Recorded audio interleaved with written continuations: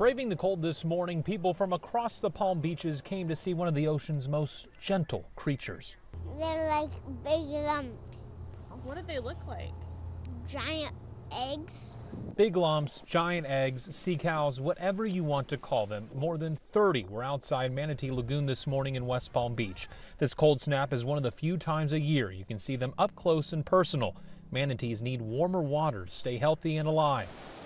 With the lagoon being right next to the FPL power plant, the warm water coming from there makes it the perfect spot for the manatees to gather. It does take a few days in a row of cold weather to draw the manatees here to Manatee Lagoon, but today is a great opportunity to finally see them, especially if you've never seen one before. So many people new to Florida have not. We're really excited to learn more about them and the conservation efforts that are happening for these amazing creatures.